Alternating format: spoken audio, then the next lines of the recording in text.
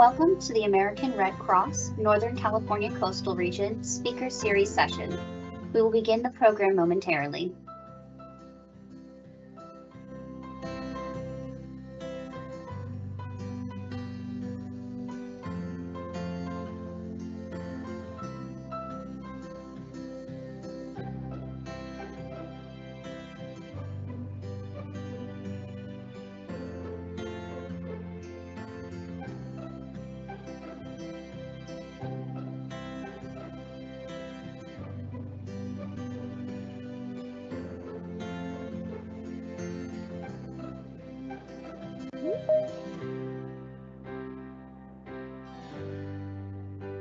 Welcome everyone. Today's session is being recorded and you are in listen-only mode. If you have any questions or comments throughout the session, feel free to submit them in the chat box.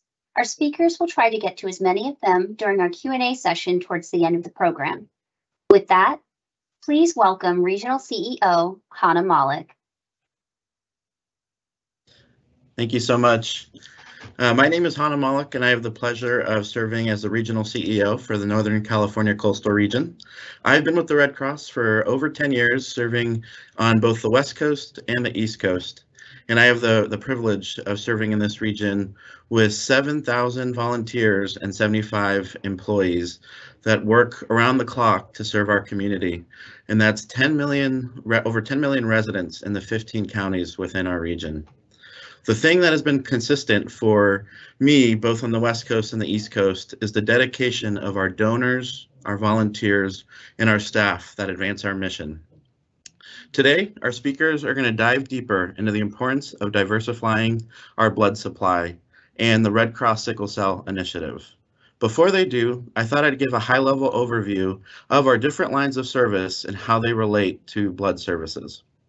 First is our disaster services, one of the services that we're most well known for. With the monumental amounts of rain that we saw here in California in the last month and a half, we were working around the clock to serve the community. We had floods, landslides, fallen trees, and sunken roads. And as of February 14th, nearly 800 Red Crossers from all 50 states came to help us and help the community. We helped provide food, comfort, and hope during people's darkest hours. With our partners, we were able to open up 82 shelters, which is not a small feat. We had over 9,000 residents stay in our shelters and served more than 63,000 meals. And it's times like that where we see our community step up to support each other. As a result of the storms, there were canceled blood drives and donors that weren't able to make it out to their commitment of blood appointments.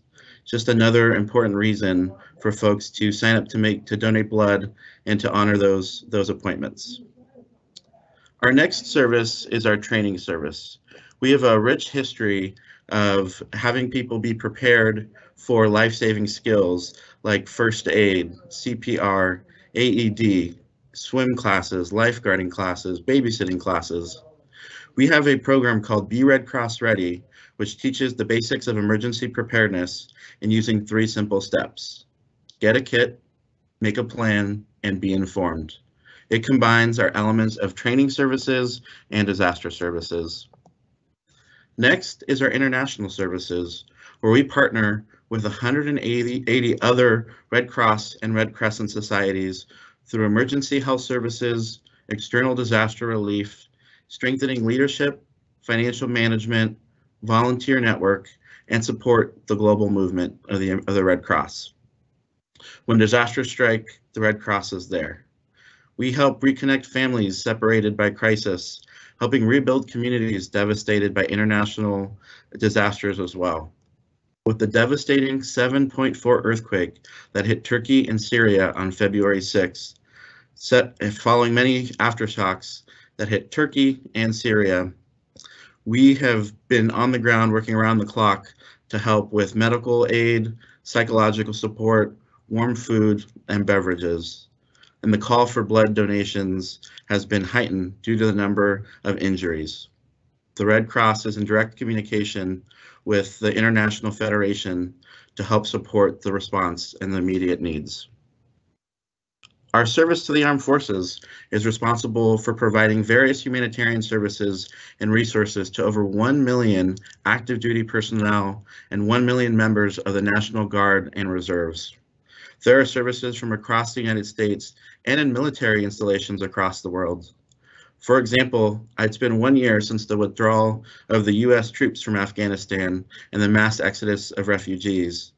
And as the crisis unfolded, the American Red Cross was there to support the needs of the most vulnerable.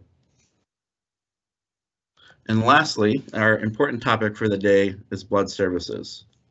As the largest single supplier of the nation's blood supply, we represent about 40% and support over 3,000 different hospitals, transfusion centers, and medical facilities every single day.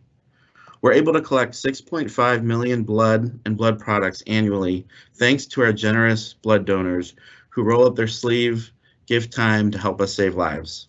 Just like my brother, I'm very passionate about this service because my older brother, Charlie, was diagnosed with leukemia ALL at the age of 8, and it was Red Crossers and donors that helped save his life. Happy to say he's doing well and healthy today, but that wouldn't be the case if it wasn't for the Red Cross. I'm committed as a platelet donor. I'm wearing my Cancer Kicker shirt today and giving platelets just to pay it forward on behalf of my brother and my family. Today we're going to talk about the importance of blood, and there's lots of opportunities within our region. We've got multiple fixed sites and mobile blood drives. Happy to say we celebrated the 1-year anniversary of our San Francisco fixed site in August of last year, and it gives the opportunity for the community to donate blood in San Francisco 6 days a week and helps us diversify our blood supply. We also just opened up a new donor center in Oakland in the Rockridge area last month, and that one is also going strong.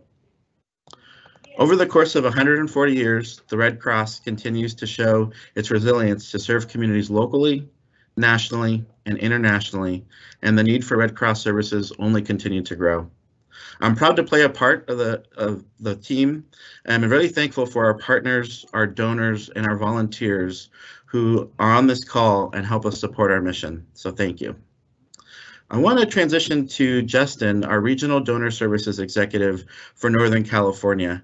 He has been at the Red Cross for over 16 years and is also a platelet donor, donating over 161 units of blood product.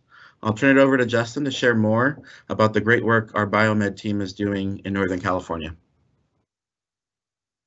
Thank you, Hanna, and thank you for providing that Red Cross overview and update. Throughout American Red Cross history, notable African Americans paved the way in our organization for future generations who came after them. During Black History Month, we're honoring men and women whose contributions were essential to our humanitarian mission. This includes Frederick Douglass, prominent abolitionist and author, became friends with the founder of the Red Cross, Clara Barton, shortly after the Civil War. He offered her advice and support as she tried to get the organization established in the U.S. Douglass's name is on the appeal for funds after the 1882 Mississippi floods, and he would eventually sign the Articles of Incorporation for the American Red Cross in his capacity as Register of Deeds for the District of Columbia.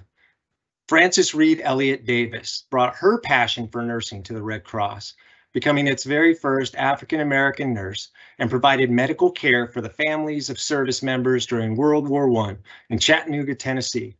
In the 1940s, Davis established a child care facility that caught the attention of First Lady Eleanor Roosevelt, who helped plan for and fund the center. An advisor to President Franklin D. Roosevelt as the Director of Negro Affairs of the National Youth Administration, and the first African-American woman to head a federal agency, Mary McLeod Bethune was integral in discussing and increasing African-American representation within the Red Cross, from staff in overseas clubs and enrollment of nurses to those serving on committees and staff departments, both locally and nationally, and so much more. The iconic Red Cross bloodmobiles were the brainchild of Dr. Charles Drew. During World War II, England was facing possible invasion, and officials realized massive quantities of blood would be needed for both the military and the civilians. The U.S. Armed Forces asked the Red Cross to create and operate a national blood donor program to collect blood for shipment to the British Isles. Dr. Drew was already an authority in this field when he was appointed director of the first Red Cross blood bank in 1941. He was outspoken against unscientific and racially discriminatory practices in blood collection, and he was dedicated to blazing a trail for African Americans pursuing a medical education. Most Americans, possibly, do not know who he is, but his work, his innovation, his smarts, his commitment has saved millions of lives. And truly, it's because of the work of Dr. Drew that Dr. Drew started that today the Red Cross runs more blood drives and provides 40% of the nation's blood supply. These are stories of trailblazers from our past who made significant contributions to our country and to the American Red Cross. Without them, our humanitarian mission in providing life-saving blood, critical aid to families impacted by disasters, and support to military members, veterans, and their families would not be possible. As Hanna just shared with us, blood services is impacted by all of our Red Cross lines of service. Our biomed work is a massive honor, and it's a responsibility, as every 2 seconds, someone in the US needs blood or blood products, like plasma. The Red Cross and other blood providers ensure there is sufficient blood for maternity wards, accident victims, leukemia, or other cancer patients, and for people with sickle cell disease who need regular transfusions. Biomedical services are the largest program area at the Red Cross. You can't make blood. It's the selfless donations by your neighbors, family, friends across the country who help provide this life-saving resources to people they've never even met. Donating blood truly is the gift of life. The need and use of blood follows an important route, arm to arm, from donor to patient. The Red Cross collects blood with the support of our blood donors and Red Cross teams. We then test, store, and transport blood to deliver the bags across the country where and when it is needed. Though people generously donate their blood and blood products freely, the work by the Red Cross to get this blood arm to those folks who need the blood requires investment, and we ask for donations toward our blood services work on a cost recovery basis. Financial donors to our biomedical services program help us pay for the staff, the phlebotomists, the nurses, the technicians, equipment, storage, testing, delivery, and more. To shed some light on how many people give blood or platelets, approximately 3% of people in the US give blood. And for those of you wondering how things may have changed through this COVID pandemic, pre-COVID, we needed to collect about 13,000 blood donations a day to meet patients' needs. Since COVID, that need hasn't changed. The month leading up to the pandemic, the Red Cross had only 6 units of type O blood available for every 100,000 people, but more than twice that is needed each and every day. The Red Cross experienced a 10% decline in the number of people donating blood at the beginning of the pandemic and continues to confront relentless issues due to the pandemic, including blood drive cancellations and staffing limitations. We faced a national blood crisis, our worst blood shortage in over a decade, posing a concerning risk to patient care. Amid the crisis, doctors were forced to make very difficult decisions about who received blood transfusions, who needed to wait until more blood products became available. Blood and platelet donations are critically needed to help prevent further delays in vital medical treatments. Amidst that crisis, a patient who had to visit the hospital for a transfusion was told the hospital had no blood that matched her blood type. She'd have to wait until the right match became available. Her condition worsened and she needed to be hospitalized as she waited for blood. We have about 10 million residents in our region. Less than 3% currently give. Some may be unable to due to health conditions and other FDA restrictions, but this is where we could use help in closing the gap, so others don't need to wait the way that patient did. Why is a diverse blood supply important? Blood types are inherited. They're determined by antigens. There are over 600 known antigens, some unique to racial or ethnic groups. Well-matched blood can decrease the risk of complications related to transfusion therapy, especially in patients who receive lifelong transfusions. And it's critical to increase the number of available blood donors from all racial and ethnic groups. 4.5 million Americans receive a transfusion each year. Let me repeat that. 4.5 million Americans receive a transfusion each year. They're needed for many reasons. To name a few: serious injuries, traumas, pregnant mothers experiencing labor difficulties, cancer fighters, premature babies. We're in close collaboration with the FDA about blood donor eligibility. As guidance continues to evolve, we are grateful to offer an inclusive blood donation process that treats all potential donors with equality and respect to ensure a safe, sufficient blood supply is readily available for patients in need. In addition to blood donors, the Red Cross needs the help of our volunteers to support critical blood collections across the country.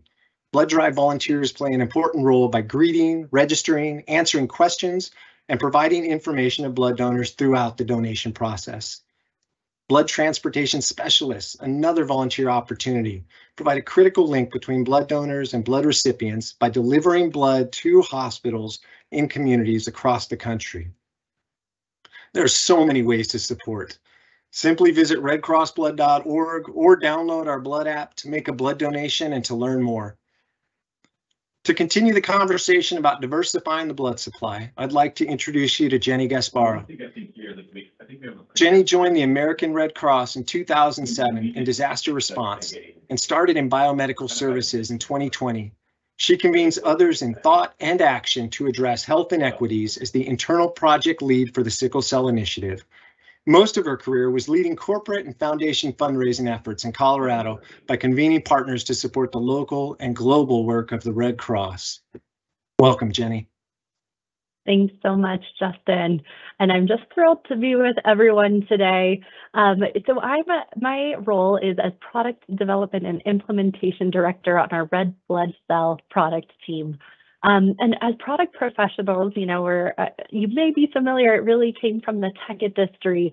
Our whole goal is to know what are the needs of our hospital customers and especially the patients they serve. And so really, I'm thrilled to speak with you all today on sickle cell disease.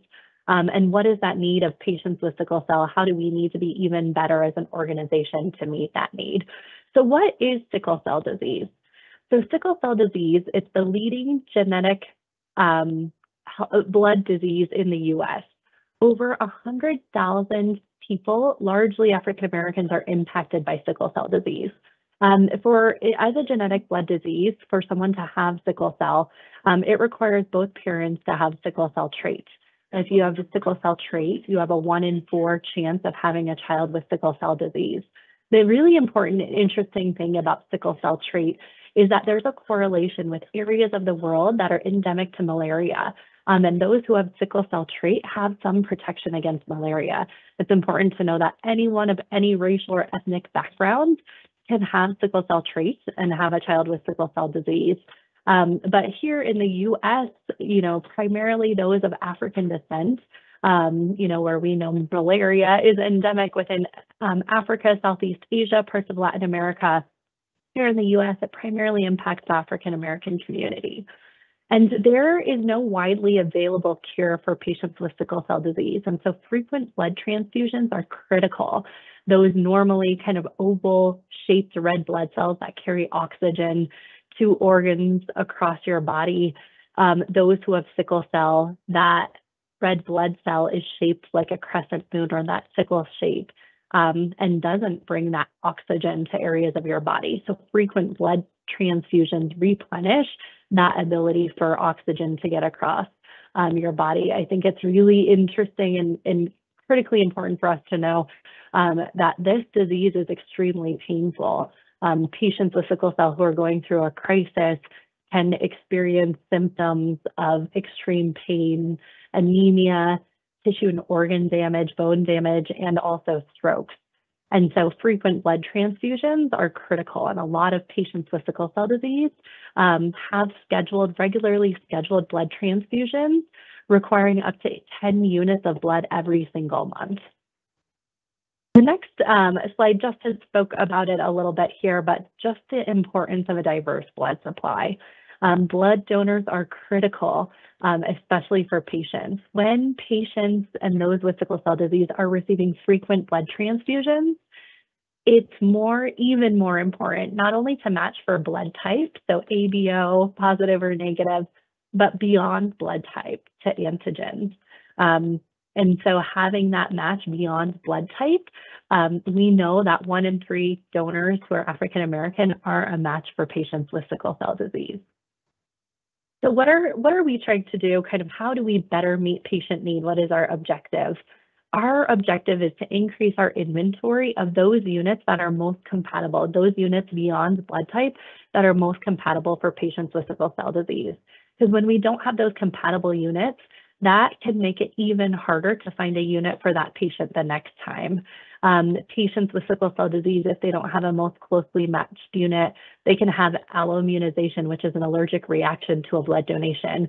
They can also form antibodies, making it even more important or even more difficult to find that match for blood type. And so our whole goal is to increase our African American donor base. As we know, 1 in 3 donors who are African American are a match for patients with sickle cell. And so having an increased inventory, so our hospital customers and patients with sickle cell have that most fully matched unit of blood and don't have to wait for that right unit of blood, so that we have that available for patients. Some of our just key strategies within the initiative. So the next slide here shows on the left, those boxes in the right, there was a study done in 2019, and it's called a strategic planning tool for increasing African American blood donor recruitment. And within the Red Cross, you know, I am on our product side, and within our Sickle Cell Initiative, I work with over 20 other work streams.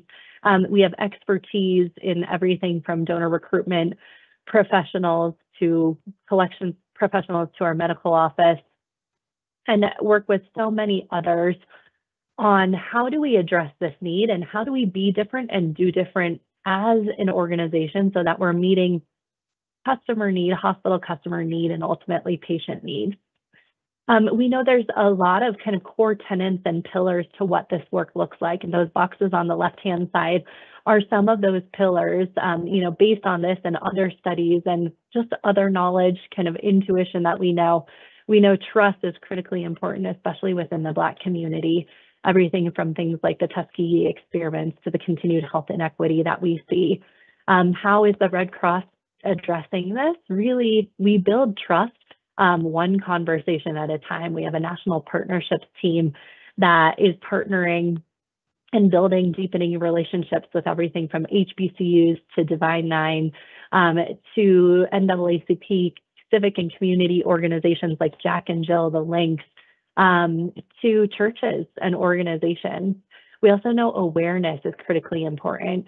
You know, anyone can receive blood from anyone. And so, you know, how do we tell that story and what does that look like to convey that need for patients with sickle cell disease? We often do this through our national marketing campaign. We partnered with an organization, Burrell Communications, that's a preeminent African American marketing agency. Black History Month, for example, there's a great comedian, Miss Charlene, that we've partnered with to bring awareness. Other influencers, other specific venues like Watch the Yard.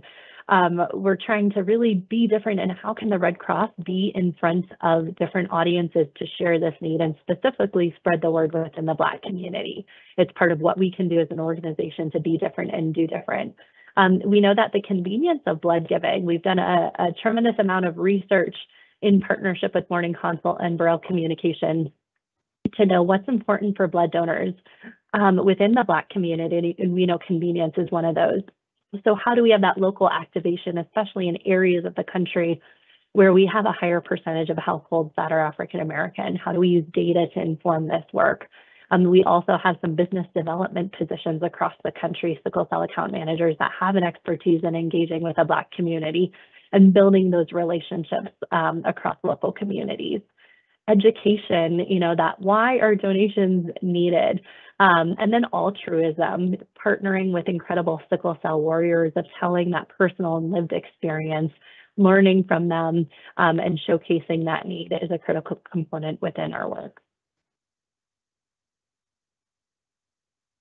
And then lastly, on the next slide here, we have a couple of different just highlights that we wanted to share based on the most completed calendar year of 2022. Through the investments and concerted focus, and really the Red Cross looking at how can we be different and do differently to meet patient needs. We're thrilled that we've had a 22% increase in donors who are African American and a 24% increase in CK-neg donors. Those are sickle cell donors. That's the most common antigen needed for patients with sickle cell disease. We've had nearly a 50% increase in donors who are African American. Part of that work with national partnerships, we have an incredible new program in the HBCU Ambassador Program, a scholarship and leadership development program with our historically Black colleges and universities. So we have 27 different HBCU ambassadors who are activating on campus blood drives and building that awareness and setting up blood drives on campus. We have memorandums of understanding that are signed with members of the Divine Nine. The Divine Nine and the National Panhellenic Council is that oversight and governing body of the historic 9 Greek Black fraternities and sororities. And then, as I mentioned, our sickle cell account managers, we have experts as part of our donor recruitment teams, really building those new relationships in those areas of the country where we have great growth opportunity. And this just showcases, that shift in mentality of how do we activate and leverage communities, especially within key times of year, and also how do we engage segmented and targeted marketing. So February, we're thrilled within Black History Month, Black Excellence is in our blood is a theme of Black History Month within the American Red Cross with a lot of different activations with our national partners. In April, we celebrate National Minority Health Month and Black Maternal Health Week within April. June, Dr. Charles R. Drew, as Justin shared more information. His birthday is in June, as is World Sickle Cell Day, which falls on Juneteenth. And September, we know, is Sickle Cell Awareness Month. And we have a Joined by Blood themed activation in September and October. And lastly, reinforcing what Justin shared, what is that call to service? How can each of you be involved? I recommend everyone go to redcrossblood.org/partner. You'll put in just some basic information and you'll get access to a toolkit on how can we all build awareness on that need from blood donations, especially within the Black community, and what are Red Cross resources to support blood donations. As you can see, there is a lot of great work being done, but we still have a lot of work to be had to meet patient need and help those with sickle cell disease. But I just want to thank all of you for your generosity in rolling up a sleeve to donate blood and platelets, and by spreading the word to get your company involved, especially if there's an African American employee resource group, because that's what it's going to take all of us to help meet this need, to ensure those who have sickle cell disease live longer and healthier lives. And with that, it's my honor to introduce you today our Mission Moment speaker, Nichole Jordan. Nichole is the former Senior Vice President of Public Policy and Community Affairs at Via Transportation. She is an active volunteer and leader of several nonprofits. But we're thrilled that Nichole not only is a volunteer for the American Red Cross as a member of the Red Cross Bay Area Chapter Board of Directors, but she's a Tiffany Circle member, leading not only with her time, but her financial resources. And she spends her time volunteering as a member of our Biomed Committee and has a specific passion for our sickle cell work that we'll hear today. Other things that make Nichole great, she's passionate about mentoring women of color and has served as an executive mentor for Sequoia Capital's Ascent Mentoring Program, which is designed to support emerging women leaders in tech. So please help me welcome Nichole. Thank you. Thank you so much, Jenny, Hanna, and Justin. Every time I speak with all of you, I feel like I learn just a little bit more about what the American Red Cross is doing, and it makes me even more proud to be a board member. I'm here to share the story of why I joined the board, and specifically the story about my older brother. His name was Maurice Edon Jordan, and we go by Edon. That's his nickname. This is a very cute photograph of us as children. When I posted that he was my first best friend, we were extremely close. We were 3 years apart, and it's because my father was in the military and we moved around quite a bit. My mother had some issues with substance abuse, so we were constantly moving from house to house, to the point where I went to 7 different elementary schools, 2 middle schools, and 2 high schools. And so he was the constant in my life in terms of who was around and who was in my house, and who was kind of like my leader whenever we had to do anything. So just to share a little bit about the life of someone who's suffering from sickle cell, I learned about sickle cell because he had it. And it manifested itself in a way that like he fainted in school one day, and they were like, we're not sure why he fainted, because again, people weren't really talking about sickle cell as a disease and didn't really know how to treat it. And then we went to camp one year. My great grandmother signed us up for a Christian camp. And then he got very, very sick at high altitudes. So when we did a hike, he had to be basically carted down and taken down in a vehicle because he was in severe pain. And I think that both Jenni and Justin mentioned some of the symptoms of sickle cell, and that you do have your blood cells kind of sickle, or they're in a different shape, but it does cause extreme pain. And you don't have a warning of when it's going to happen. It just happens very at a point where you're just not recognizing that it's going to happen. So we would make plans, and there were often times where we had to take him to the hospital or just help him deal with the pain. He also joined the military out of high school. We were extremely proud of him for joining the Navy. And it's funny because they do a lot of tests when you join the military, and it wasn't until 9 years that he was in that they found out he had sickle cell, and they're like, wait, you're not supposed to be in the military. So they gave him an honorable discharge, and it happened because, again, he was on duty and he fainted, and they were like, what's wrong? So they did a test and found out about sickle cell in his blood and gave him an honorable discharge. And this photo here is me and both of my brothers. My younger brother, Micah, is to my right, and my older brother, Edon, is to my left. You can see he was just always pretty frail. So that was just living with sickle cell and dealing with it on a day-to-day basis. And everything culminated in 2019. I was in Los Angeles because that's where our family is from. And our grandmother was ill. And I told my brother, who was living in Illinois at the time, I'm like, Edon, you got to get to LA because grandma's not doing well.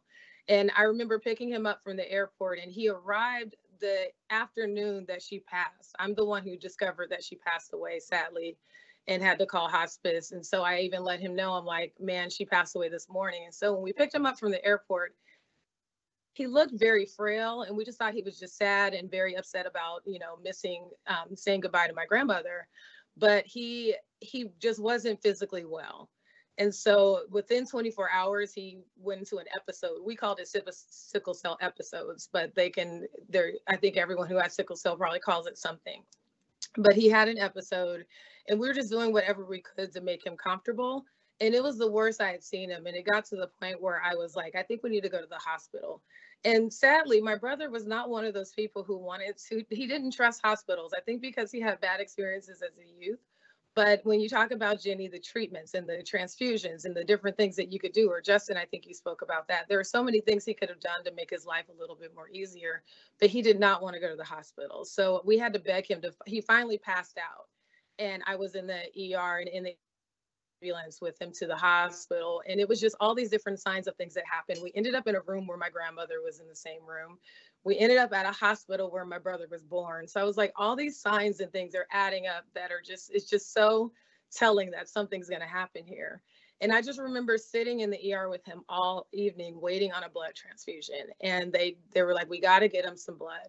And hours went by, and he was in excruciating pain. They finally gave him something to quell the pain, but we waited so long for blood, and I just felt so helpless. As his younger sister, I just wanted to take the pain away and just help in some way.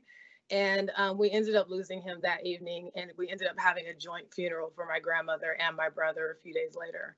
So I will just never forget the fact that I was with both of them when they passed, and just the fact that it made us happy that they were together and that we were able to celebrate their lives together. But it was just one of the worst positions for me being in, because I'm a fixer, I'm a businesswoman, I'm a boss. I feel like I can do everything.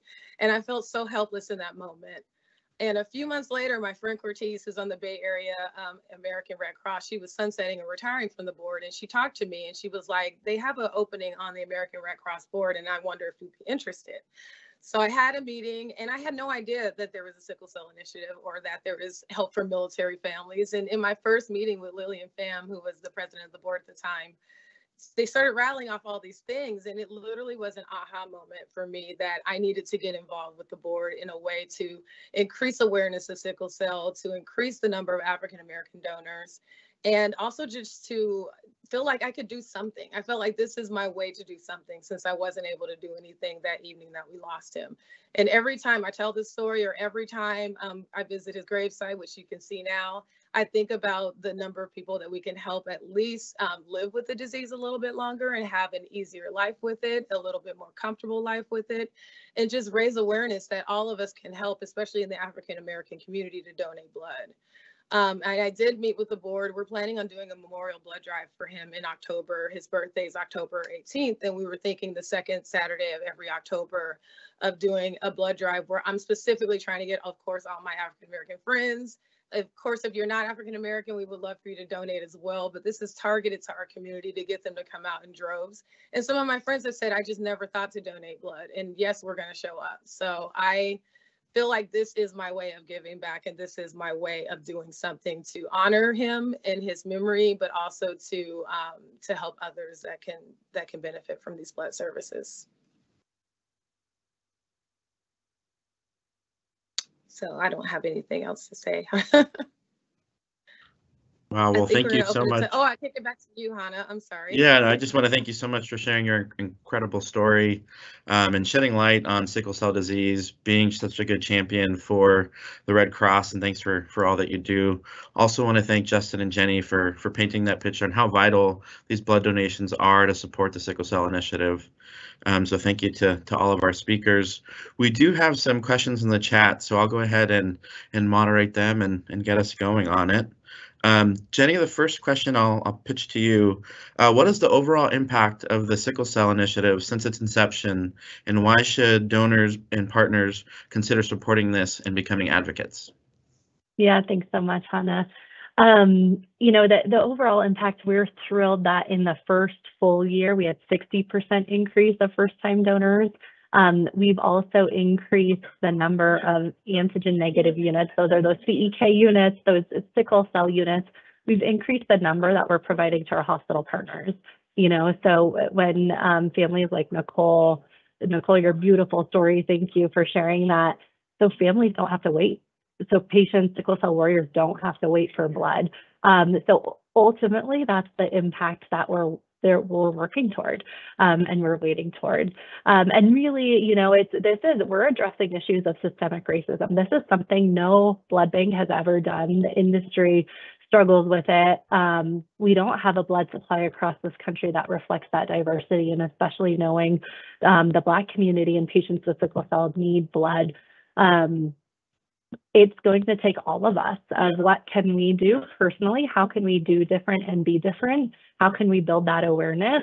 Because extraordinary and big things like this don't happen unless all of us do our part. And so I definitely recommend everyone go to redcrossblood.org/partner and find out more information about ways to get involved.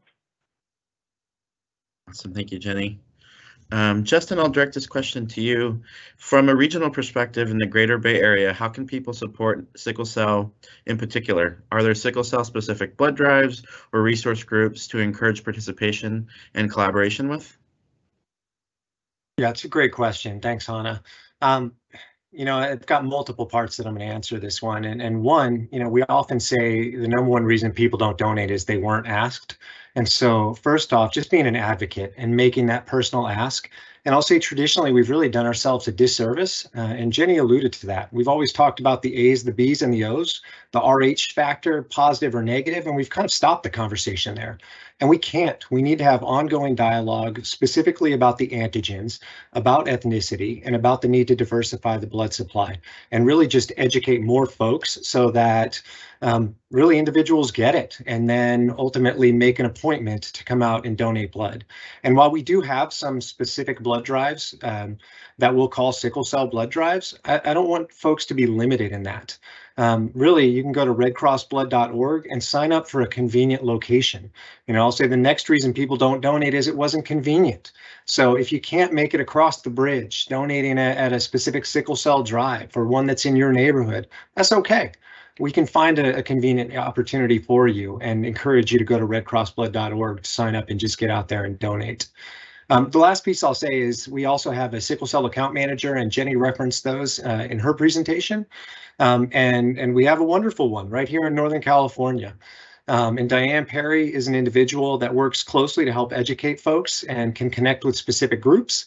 So I'll throw it out there. If we want to go ahead and if you have someone that you want to connect us with, feel free to reach out to me and I'd be happy to make that connection. Thank you, Justin.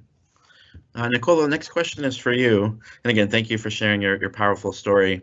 How can we help keep the legacy of your brother going? And what's one takeaway you want to leave people with today? Well, one way to keep the legacy going is again, we're doing a blood drive in the Bay Area, and I think we're going to name it In Don's Memory.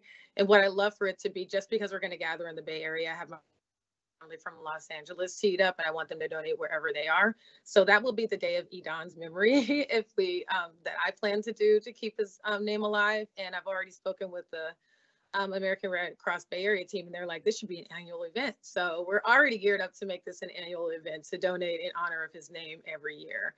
But the big takeaway, I think it aligns to what Justin was saying. It doesn't have to take an event, or it doesn't have to take a specific day for the blood drive. I think it's just to be eligible. One thing that I didn't mention in my story is the first time I tried to donate blood, I couldn't because my blood pressure was too high. So even in the process of donating and trying to get everyone geared up is something that I've had to be aware of is my own health and getting my blood pressure under control. And that's another thing that disproportionately impacts African Americans. So make sure that your blood pressure is good, make sure that you're healthy, and then come and donate to any blood center near you. That's my takeaway. Awesome, thank you. Justin, I'll direct this one to you. We've had a few calls to action for folks to donate blood, to host blood drives, to volunteer. What are the steps for that process? Yeah, so really redcrossblood.org is your one-stop shop, and that's whether it's to donate, to volunteer, even to, if you have, say, 35 to 50 of your best friends and you all want to set up a blood drive and donate together. Hosting a blood drive can be found at redcrossblood.org, and you'll have specific information there as far as site suitability, and we would partner you up with an account manager just to make sure that the room is well lit, well ventilated, easy access to parking, access to running water, restrooms, and all that fun stuff. So again, redcrossblood.org, your one-stop shop. Great, thank you. Justin, I'm gonna keep you busy here with another question. If folks aren't eligible to donate blood, how can they help? Yeah, another good one. And I think we've talked about it, and just about every one of us touched on it. Volunteering is a great way, and just being an advocate, making that personal ask. 38% of the population is eligible to donate, so certainly not everybody can. And there are a number of different reasons. I mean, Nichole, such a powerful story, wanting to give back, wanting to save lives, but then was deferred. It's unfortunately not uncommon. So really, we want to just help spread that message that it is a privilege to be able to donate. And encourage individuals, again, redcrossblood.org, but to check eligibility, because eligibility guidelines change. Even as recent as October, we shifted some of the travel guidance surrounding CJD or mad cow disease and have updated the guidance. So it is constantly evolving, constantly changing, and we keep our updated eligibility on redcrossblood.org. Awesome, thank you. I'll take this next question, and Jenni, if you want to add anything in terms of CEK units, feel free to jump in. How does the Red Cross ensure blood donations arrive to people in need? And I'll just share, we have relationship managers with our local hospitals, and we do a couple things. We do some routine deliveries. Hospitals know when they're doing surgeries, so they'll keep the local blood bank at their hospital. So we'll do those regular deliveries, but there's also surgeries that gone bad or a big trauma, and we do some stat orders, and that's again where a transportation specialist will help us drive the gift of life from the Red Cross to the hospitals. So we've got really good relationships relationships with our hospitals to make sure we have blood when it's needed. Jenni, anything you want to add in terms of CEK units? Sure. The cool part is we have, one of the things that sets the Red Cross office apart is just our incredible medical expertise, our medical office, and our lab services. We have 45 immunohematology reference laboratories across the country. And so those orders for specific needs beyond blood type, our immunohematology reference laboratories fill those. And they test and type our blood donors so that we know who's a match for that extended kind of blood type that's needed for patients with sickle cell. So we have an incredible team across the country of committed individuals who look at those scheduled orders and then also those emergent needs to find. And another thing that sets the Red Cross apart is our national inventory management system. If we don't have it within a local supply, they can reach out to that entire network across the country to fill that need and meet that need. Awesome, thank you. And again, I want to thank all of our panelists today. I want to thank our audience for the great questions. As we get close to the end of our presentation, I just wanted to share a couple closing remarks. First, I'd like to give a big thank you to all of you. To those of you that help us save lives every single day. We're grateful whether you're new to the Red Cross or you've been involved with the Red Cross for decades, and for your ongoing commitment to our mission to helping those in need. Thank you again for spending part of your day listening to our speakers. Hopefully you found this session valuable. We hope you walk away with a tangible item to take away. Hope you're inspired to donate blood, to host a blood drive, to sign up to volunteer, helping spread the word. Let your family members, your friends know about something that you learned today and about the importance of diversifying our blood supply. If you have additional questions, please let us know. We'll be sending out an email with the link of the recording, and feel free to reply. We'd be happy to answer any additional questions. And our next speaker series is going to be in the spring, so keep an eye out for that invite. Once again, I want to thank you all for your continued support.